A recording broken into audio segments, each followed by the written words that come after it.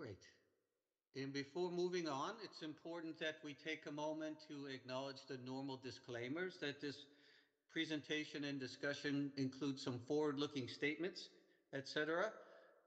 So everyone should take a moment to read over that disclaimer briefly, and then we can move on and start the presentation.